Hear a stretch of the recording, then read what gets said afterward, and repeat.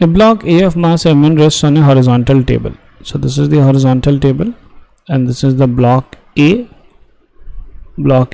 and the mass is m1. A light string connected to it passes over the frictionless pulley at the edge. So this is the pulley, and that passes like this. And from its other end, another block B of mass m2 is suspended. The coefficient of the kinetic friction with the block and the table is mu k. So here it is mu k. When the block B is sliding on the table, the tension in the string is, okay, so we have to find the tension in the string. So we draw the free body diagram of B.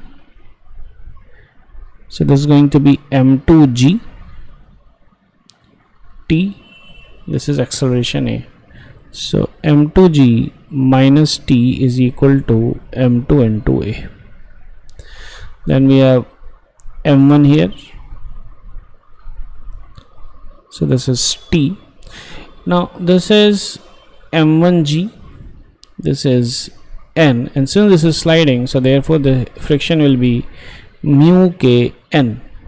Now n is equal to m1g, so therefore we can write t minus mu k m1g is equal to m1 into A. Okay, now we add both the first and second equation. So, or like we have to find the tension, right? So let us not add the two equations, let us substitute the acceleration A. So we have t minus mu k m1g is equal to m1 into A. What is A? m2g minus t divided by m2.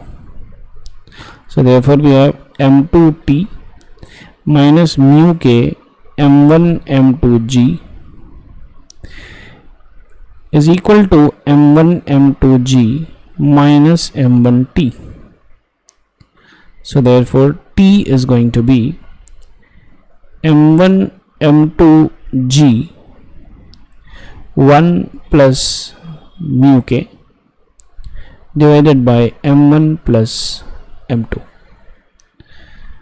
So m1 m2g 1 plus mu k, yes. So C is going to be the option.